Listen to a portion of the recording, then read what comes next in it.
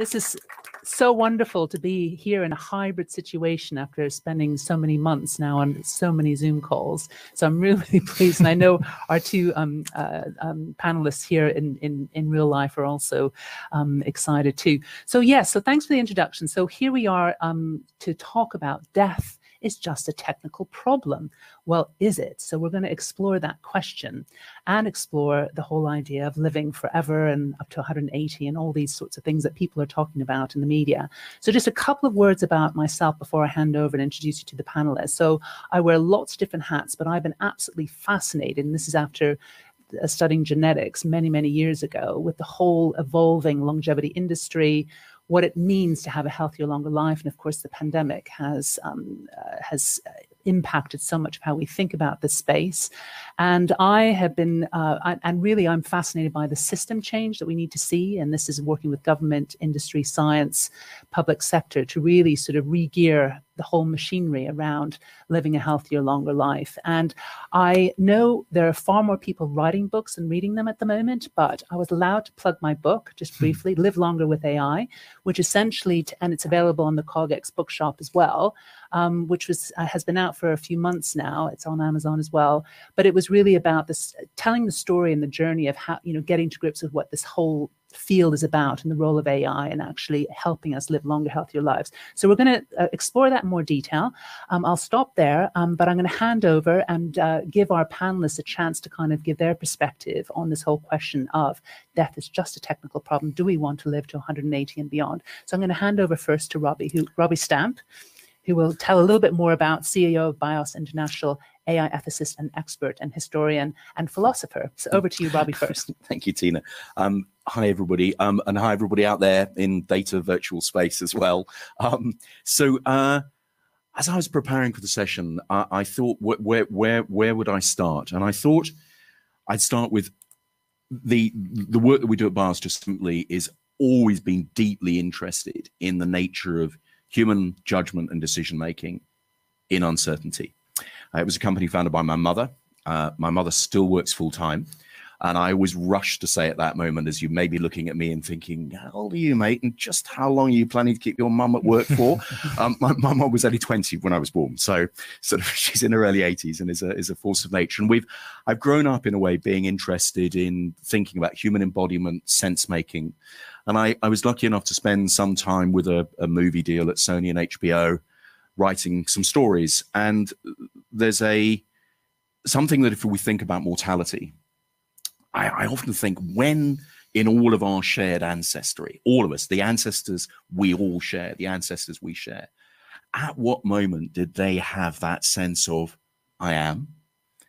And then how quickly did that next thought, but I shall not always be? And into that gap has come poetry, art, religion, everything that goes in very many ways to the heart of who we are. So I'm just going to finish my introductory piece with just a little bit of a quote as I was looking from Gilgamesh. Now, Gilgamesh is, as probably you all know, just about the oldest big epic apart from some of the Egyptian papyrus texts that we know. And it's about immortality. So we've been thinking about this a very long time. And it says life, so this is the gods saying to Gilgamesh, you're not getting immortality. He's gone looking for it. Life which you look for, you will never find. For when the gods created man and woman, they let death be her share and life withheld in their own hands. So I guess I'm here today to sort of frame it philosophically and to think this question through about being this cusp generation of sapiens where we are starting to know more. There's a new kind of epistemology about who we are, our health, our internal interoception and working. And my interest is in how quickly that also allows greater agency. So does our new knowledge outrun agency, outrun our capacity to do something with this new information? So I'm going to stop there, but that's kind of the framing that I think I've been asked to bring today. Thank you so much, Robbie. And you're absolutely right. I mean, immortality has been in the history books forever, and in the Marvel comics and all the rest of it to the present day. So it's absolutely fascinating. So I'm going to turn to James Peyer, who I first met actually when he was one of the partners of Apollo Ventures, but now is the CEO and founder of Cambrian Biopharma. And so over to you, James, to tell us a little bit more about where you're coming from in all this. Excellent. Thanks, Tina. And just confirming, you guys can hear me okay? Yes, we can. Space over there. Yeah, I'm very jealous, of course, that you guys get to be together in London while I'm still stuck in my apartment in New York, but it's great to be here. As Tina mentioned, my contribution to this is that I run a biotech company, Cambrian Biopharma, that is focused on the biology of aging, and we have a number of pharmaceuticals, so drug development programs targeting different aspects of the aging process.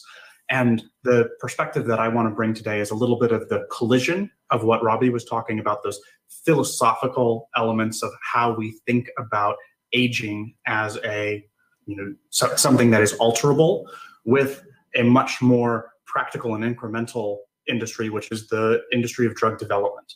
And so I've spent my career thinking about how we can take these ideas around aging and mash them into this rather regulated box of drug development that makes, that is how we as a society have made our decisions of what is okay or not okay to put into our bodies to modify ourselves. And that's sort of what Cambrian does. And in particular, the perspective that we take on this field is that we've spent the last almost 50 years fighting a quote unquote like war on cancer, a war on Alzheimer's, on all of these different age-related diseases, but we've been approaching them wrong. That we've been waiting for people to get sick and then trying to use new medicines to unwind those diseases. And our perspective is that that will just never work. The only way that we will ever get cures for these diseases, and by so doing, extend human healthy lifespan, is actually by targeting the damage that builds up in our body as we age, preventing these diseases, and thereby staying healthy longer. So I think of it as an important, but in some way incremental jump from the way that we're approaching these diseases today to a new paradigm that's going to define medicine over the next century. Thank you so much, James. And of course, there's an ongoing debate about whether we should even call aging a disease. I know there's lots of discussion about how we even need to see this space from that perspective. So I'm going to hand over to Peter Ward, who is going to bring us down to earth a little bit in terms of where the reality is in the here and now. And I know we're going to drill down to some of those discussion points later in the discussion. So over to you, Peter, where you see the space. Thank you, Tina. And hi, everybody. It's great to be here. So I'm a consumer tech entrepreneur. So I'm not a scientist or come from the medical profession. I built a travel social network which reached 25 million users and sold that, and wanted to do something more impactful with my skill set. And so my co-founder essentially changed my entire paradigm on this by once saying to me, what if I told you we could end aging? We were having a pint of Guinness at the Web Summit at the time, and I said, how many pints of Guinness have you had? And he said, no, seriously, I've been hanging out in the labs in the valley, as you do, whilst running my other company. And the stuff I'm seeing is just so mind-blowing that I just think that given our skill sets, and he was like in the founding team of Badoo, a large dating site, I think we can really have a positive impact here. So he had me at that point. And really, his journey is similar to mine and some that we all have faced, which is loss prematurely of our loved ones, or just people that get sick. And in his case, he had two loved ones who got diagnosed with breast cancer, died within 12 months of diagnosis. My dad had a severe stroke at 62 and died within 6 years, very severely disabled in that time. And most of us feel completely helpless when that happens. And so we really wanted to understand, given this new body of science around aging, whether there was something that we could do to slow or reverse this aging process, this buildup of aging, accumulated aging damage. And so if you think about it, what is aging? It's this loss of function that happens in the body. And what was interesting when we started to talk to these scientists is that we learned that aging is something that is measurable.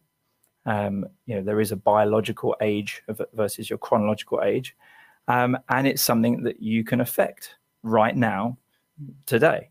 The difference is no one is measuring it, and no one is actually mapping that to the actions that we're taking to know what's working for you or people like you. And so that's what we're doing and what we're building with Humanity. It's a consumer app that will help you understand what actions are working to slow or reverse your aging. So I'm very much interested in talking about what we can do today to increase health span, which inevitably will lead to increased lifespan. And I've also seen what's happening in the labs.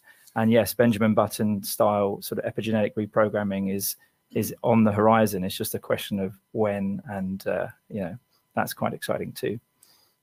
Fantastic, Peter. And of course, Peter is a new dad of his second child. So birth and death are all over in his household at the moment. And of course, I know Peter through some work that we're actually doing with wearing one of the hats that I wear on the Open Life Data Framework, where we're actually opening up the whole data view of the ecosystem to open up innovation in this whole space. Because we talk a lot about NHS data, but of course, there's all the data in our lives that we need to understand, which will give us the insights to really understand how we can keep healthy and well. So we're taking some of the lessons learned from open banking, which did open up the whole innovation space for the SMEs to the benefit of the consumer. We're taking some of those principles through into the health space. So we're currently engaged on this piece of work, and Peter's involved in that. So that's a really fascinating, of course, opens up a lot of the opportunities and potential of using data and AI to develop products and services to keep us healthy and well, rather than just when we're sick. So we've got a whole bunch of questions that will sort of stimulate the conversation. Now, I know we have our audience here, and what we're going to do is spend the next sort of 25 minutes or so in this sort of dialogue on a few of the critical questions that we wanted to sort of raise in this debate. But please do come armed with your own questions. I will go to the audience at the end of and ask, what questions you'd like to ask us. And I've just realized I need to know how to see the questions coming from our virtual audience. So if someone from CogX can tell me how to do that, that'd be amazing. But we've got some time yet. So just to kickstart the discussion now, I thought what we would do, just because this is an AI conference and data and so forth, I wanted to ask the first question to James, actually, because, and I just actually found out today, I saw a piece that has just been, a piece of research that's just been announced by Oxford University saying you can't live forever. Aging is unstoppable. So this is a big research study that they did looking at lifespan, both sort of in men and primates, and sort of looking at the whole sort of epidemiology of this and looking back. So this just came out, and this sort of, I guess, introduces the whole discussion about, the possibilities of living forever and being able to extend our lifespan, but most importantly, the health span, which I think is where it's at. So I thought I would just turn to James, because there is this whole debate about really, can we really stop aging? And I thought it might be worth just explaining a little bit about how Cambrian Biopharma, it's rooted in, really looking at the hallmarks of aging, which was a seminal piece of work published in, a few years back, which kind of laid the scene, I guess, laid the basis for really how we should see the different ways in which how we age at a genetic, cellular level, physiological level, etc. So do you want to just paint the picture, just so that people, in the audience and listening to us can kind of understand, the framework for this, and why it's so important that we engage with this, because the biology and the research is just accelerating at such an exponential rate. So I'm going to turn over to you to kind of set the scene there.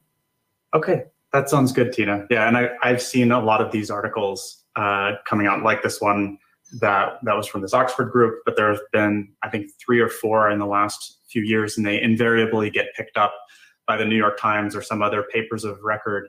I just want to quickly mention, that is some of the laziest reporting that I see in the space. My response to it in the past has been without external intervention, all humans will die before they reach the age of 120. News at 11, right? This is not so surprising. If we don't do anything, our bodies are not evolved to live beyond 120.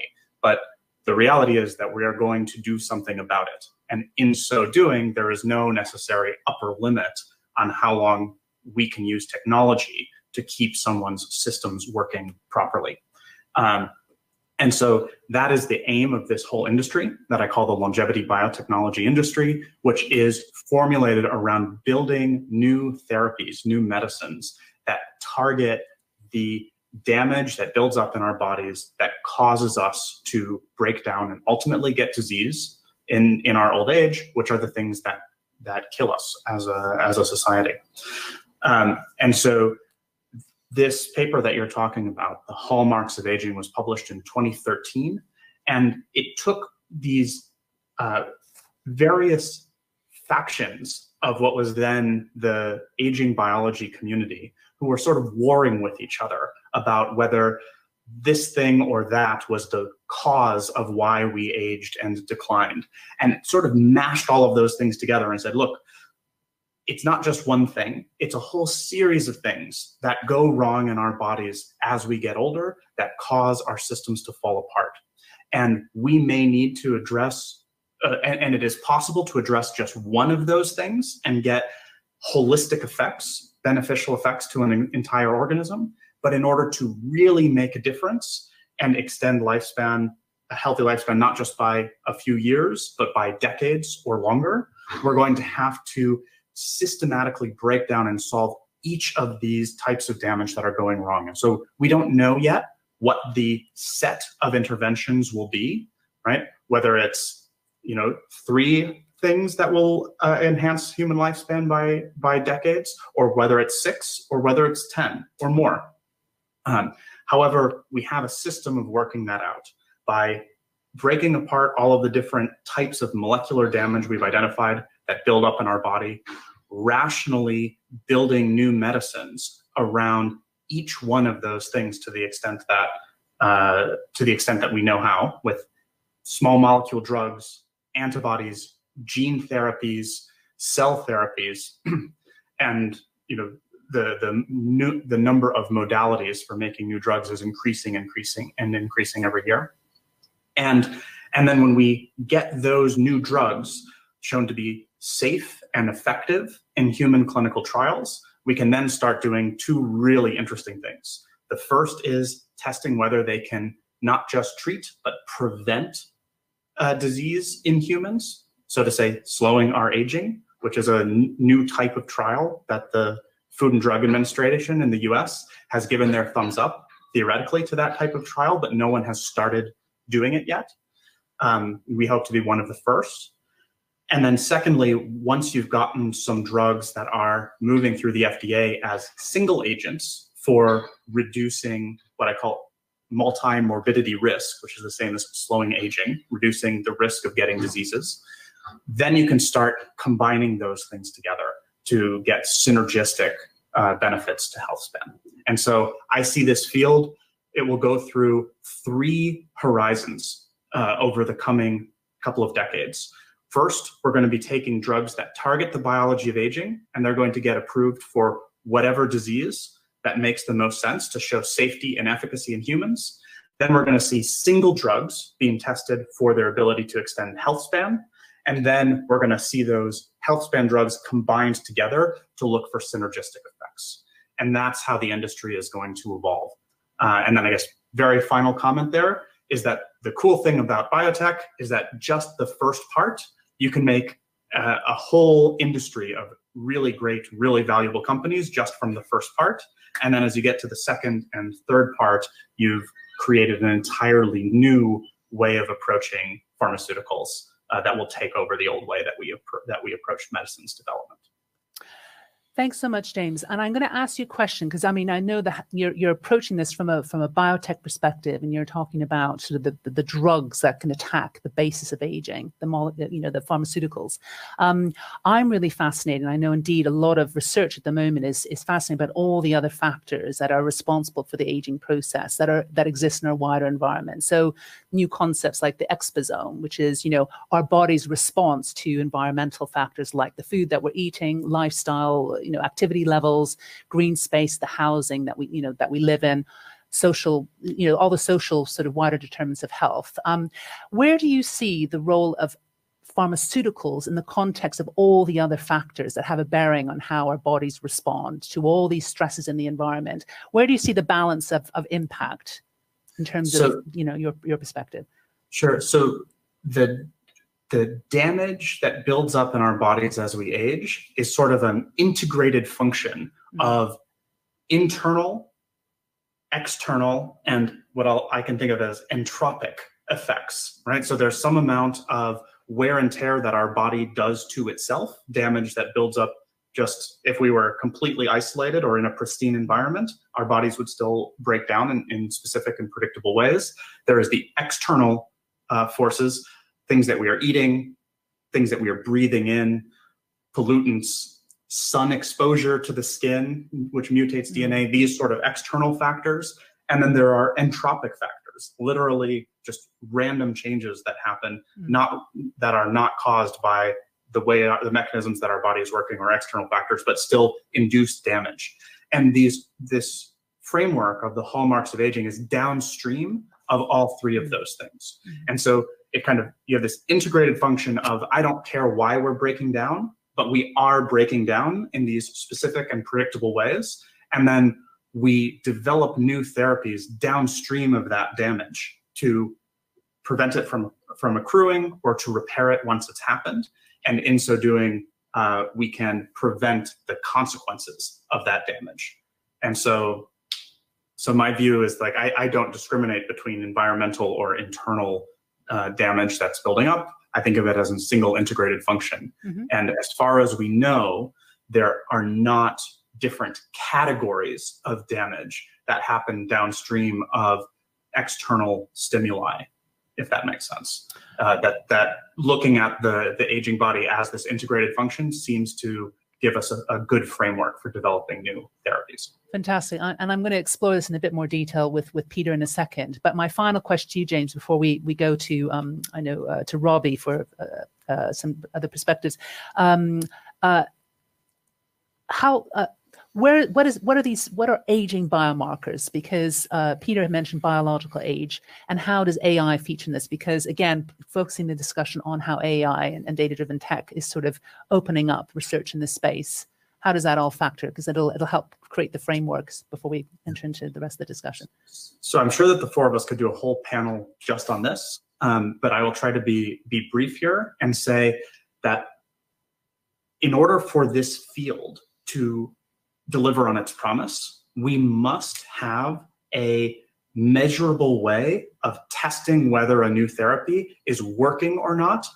That is, beyond just doing a clinical trial where we give a drug to a 40-year-old and then see if they get cancer when they're 70 or not.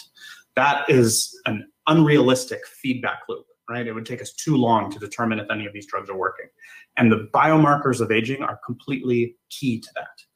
And so we have actually a template that the industry is modeling itself off of, which is the statins. So cholesterol-lowering drugs were approved in the late 90s and early 2000s, which I would argue are the template for how this longevity industry is going to work. You had a drug like Lipitor, which was approved first showed safety and efficacy in a rare disease, orphan hypercholesterolemia. And then after it was shown to be safe, the FDA allowed the company to run a clinical trial for lowering cholesterol and thereby lowering heart disease risk, but approved the drug just from its ability to lower cholesterol. And then it became the best-selling drug of all time. And that model is what we're going to use in this longevity space. But we don't have that biomarker yet, that cholesterol equivalent. We have a number of ideas, and I know Pete will tell us a little bit more because he's helping to measure some of these things and actually building the data set that we need.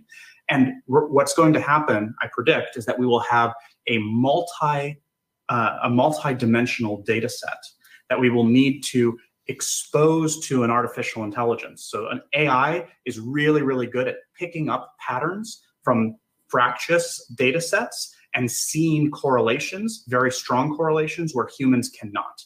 And so we will be building these correlation maps off of these large omics data sets from these different putative, so potential biomarkers of aging, combining those together and coming to the FDA with a set of biomarkers that have very high predictive power, are modifiable by behavior or therapies, and then asking them to allow us to approve drugs or get accelerated approval of drugs based on changes to those biomarkers. So hopefully I didn't get too technical there, but that's a critical fulcrum point for this whole industry. I mean, it's massively important because it's the heart of just the explosion that we're seeing right now in this space. So thank you very much for that, James. And I'm going to explore that in a bit more detail with Peter in a minute, in terms of rooting it in some of the stuff that we're seeing now with the technologies available now. But before we do that, because the question of this talk was death is just a technical problem, and I know some of you may have heard that we'll be able to achieve immortality. Some of the real gurus in longevity science, have been talking about concepts like longevity escape velocity will be hit. Ray Kurzweil said 2045, the pace of change and exponential developments are taking place at such a rapid rate that, the scientists will unearth, how we can stop this process. And Aubrey de Grey, who's another very, very well-known longevity pioneer, saying that actually that's being brought down. There's a 50% chance of likelihood of being able to achieve that, that key to immortality in 2036. So these are like astounding sort of, milestones that are being put in front of us. And, living to 180, people are talking about now, through research that we know now. So this is like, wow, this is quite incredible. So the pace of change is gigantic and enormous. And of course, AI is driving a lot of that. But just so Robbie, I just wanted to talk to you about, we hear about all this, but I mean, how can we bring this discussion back down to earth a little bit, just because we've just coming out of this pandemic. I think people are seeing life differently. We're seeing certainly the healthy longevity field has evolved quite significantly as people have realized how important their health is. Just over to you, just to kind of talk a little bit more about sort of the philosophy and what it means for us as individuals and humanity and mortality. Where to start with so much of that? I suppose I'll maybe flag some issues then at a pace which we might then be gathering together with the audience. I suppose some of the big things I would talk about, one is about access and inequality. Who gets access to this thing? How quickly?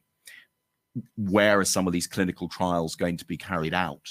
I understand that some of this sometimes feels like the privilege of some very wealthy people in certain parts of the world who get now to think deeply about how do I get to live a lot longer, when there are an awful lot of very immediate problems and challenges. And I think one of the things that maybe this space needs to be better at describing, and I think that's probably what Peter is going to do, is to root it in things which are immediate, which are now rather like, moonshots created a whole great bunch of things which spread throughout society. What does this start doing now? So my point about feeling on this sort of cuspish stage of being sapiens, to think of us as sapiens, as a global species, not just a species rooted in Silicon Valley. What is this going to mean for inequality? What our track record as a species on managing inequalities and equality is pretty poor. And so I'm concerned about that as a bucket area.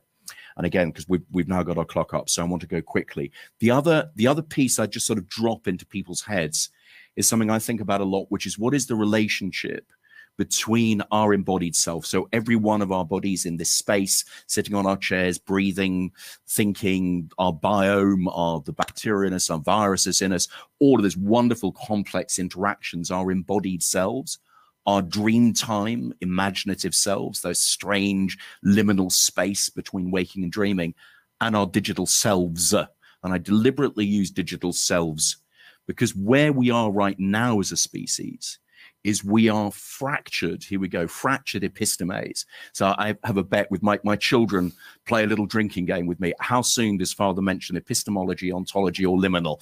And they're normally legless after 10 minutes because three of my favorite words. But if we think about what it means for us to be manifest in data space, every single one of us right now held in ones and zeros on servers all over the world. Right now, every one of us in a meaningful way is zipping through undersea cables, held in server satellites. What kind of access are we going to get to our digital selves? Who controls this information? We are not, we are not this bromide there's this comforting thought of a digital twin. There's me, there's my digital twin, is ontologically, I think, a bit of a nonsense right now, because we are fractured in data space. We're fractured in data topographies. So I are very aware of time. I don't want to take too long. So I just wanted to drop those two thoughts in. One, which is inequality and access.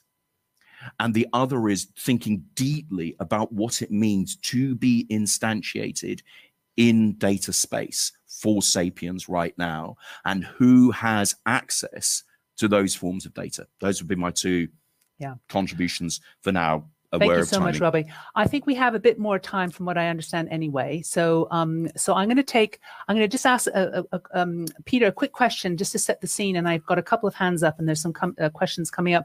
Can I just have a final time check? I mean, we do have more time, right? Sort of, yeah, exactly. So we don't actually only have 7 minutes. We've got more than that. So just wanted to double check on that. So Peter, just before, and I can see a few hands raised. I've got a couple of questions here. So how can we address this question of enhancing access to all the benefits of this research to more people? Robbie mentioned, you know, the health inequalities. We know from COVID, health inequalities have been absolutely horribly exposed, and that links up to, you know, our prosperity, you know, global prosperity. So over to you. How, with what you're doing with humanity, is attempting to solve some of that problem as well? Because it's not just about living forever; it's about actually living well and healthier for longer for more people. Over to you. It's a great question, Tina, and you know, one, you know, I know you're very close to, and for those who don't know, Tina's an incredible person that adds a huge amount to the space. And apart from writing these amazing books, has also wrote these reports that Matt Hancock then approves as saying, this is fantastic, we need to follow the advice of this report. One is the health of the nation, and one is leveling up health. There's a disparity in health span and lifespan just amongst us in the UK. You know, if you live in Blackpool, your chance of getting to a healthy old age is much lower than if you live in, say, Berkshire. And in fact, COVID has shown that, where, you know, you had like a 350 out of 100,000 dying of COVID or getting infected with COVID and being hospitalized versus, say, 90 out of 100,000 in the same sort of geographic dispersion. So we can already give, you know, decades of health span and lifespan back to people. And we can also increase all of our health span. So I think we have to be radically inclusive about the solutions that we can bring. And the reason we're Humanity as a brand and a mission is that the solution lies with all of us contributing to this problem, because we can't solve the problem unless we all play a part. So we already know, however, thanks to and we're talking about biomarkers, so I'll set the scene a little bit on that in case there's questions. But you know, the biomarkers of aging have been measured through DNA methylation, like looking at the expression of your genes, through clinical markers and even digital markers. And that's because thanks to these longitudinal data sets or biobanks that have been tracking real world outcomes, who gets sick, who died over many years. And alongside those health records, they were also tracking other things. So some people were wearing accelerometers, or they were having their heart rate measured. And of course, now you have that in your smartphone for your accelerometer sensor, and you have it in your heart rate monitoring devices, your wearables. And so now we can start looking at these signatures, not a single biomarker, but these signatures, just like when they use these same genetic signatures to identify tumors in cancer, you can look for the same signatures in, oh, we can map you to someone who's phenotypically very similar to you. And we saw that they got sick in, say, 7.5 years and then died in 10 years. So then we can map you to that person or to those people, and then indeed see whether your journey to either accelerating your disease risk or reducing that disease risk is happening based on the actions you're taking. So we can already do that measurement now, and it's only going to get more and more predictive as more and more of these models come together. But it's the actions that we're taking that we need to better understand how that's affecting each and every one of us. So the work that you're doing is absolutely fantastic, because of course, really what this is about harnessing that data that we are generating in our daily lives. And as the holders of our data, citizen data, which of course Matt Hancock spoke spoke about this morning. It's our data, and he is espousing this open approach to harnessing that data, which of course is what we're exploring in the Open Live Data group work that I know, Peter, you're involved in. So we can accelerate all this research and thinking through unearthing new models for data sharing and new business models, etc., where data can be harnessed for the public good. These are all the things that we need to do and look at. But I'm just going to turn to some questions now. So one of them I'm going to ask Peter first and then get James to respond. So we have one here. How far can pharmaceuticals go to counter external factors, poverty, stress from work, all the things that Robbie had mentioned? Would changing a diet and exercising more be enough to counter the damage from these things? So I'm going to ask Peter to talk about that first, and then I'll get James to respond as well. I'd love to hear James's perspective on this, because one of the interesting statistics is on statins, because indeed it's been a huge success story for the pharmaceutical industry. But if you actually look at the real world outcomes of how much of an effect it has on your risk of heart disease, or the effect of cholesterol on your lifespan, it's like a 3.5% improvement, which is actually quite huge. But what they don't tell you when you go into the doctor's surgery is that if you move to a plant-based diet, you actually reduce your risk by 50%, which I'm sure if many of you were told that from a doctor would be like, okay, well, maybe I'll take both and then I'll increase my odds by a little bit more than 50%. That sounds like a good solution. But no one's saying anything about that. Of course, it's not as straightforward as that, but it's just an example of the effect that diet can have. And of course, the same with senolytics, which is one of the hallmarks of aging, is senescence, which is the cells that essentially become non-functional in the body. And that causes inflammation and then begets mutations and so on. And of course, there are drugs looking at removing these senescent cells from the body. But a natural senolytic is exercise and doing a certain amount at certain heart rate levels that can create the moderate level of stress that helps your body rejuvenate itself. So this is, the stuff that we should be really better understanding purely and simply by virtue of how much of each of these things and to which combination should we be doing to optimize our health span and therefore lifespan. So James, a quick comment there and your views on a composite aging biomarker that will be the holy grail, I think, for all of us researchers. Sure. So my direct response to the question is that it's very difficult to measure precisely the damage that comes from stress about work, poverty, these sorts of things. We know that they are correlated with poorer outcomes and that it causes and accelerates some of the biological damage that Pete just mentioned here. What I would say is that no matter whether we change our exercise patterns or adopt a new diet, those things can give huge benefits respective to how we think about the pharmaceutical industry now. Like Pete was saying, a 50% risk in heart disease, these sorts of things. But we know pretty damn well that nothing that we can do is going to make it more than 50% likely that someone will make it to 100, right? There's not just like a pattern that we can adopt that will give us a good chance of reaching centenarian status. And so when I think about the role that new medicines are going to play in this, it's really to get to that level and beyond. Can we add on to an idealized system of diet and exercise and supplements and all of these other things and build on from that? Because even with a perfect system, we still get cancer, we still get heart disease, Alzheimer's, and die in our 80s most likely. And it's only by, to your biomarker point, it's only by taking this two-step bridge, making better versions of what a statin tried to be, something that targets all types of the diseases of aging, something at the more mechanistic level, which cholesterol lowering is not. Yeah. And then getting the regulators to approve these composite biomarkers. That's how we unlock this. Absolutely. And point to mention is that, of course, all this research will hopefully one day unlock the cure for dementia, the most dreaded disease of aging, because, of course, it's all connected with chronic diseases. Now, I've got a question here, and I will also take a question from the audience in a second. We've got about 5 minutes left.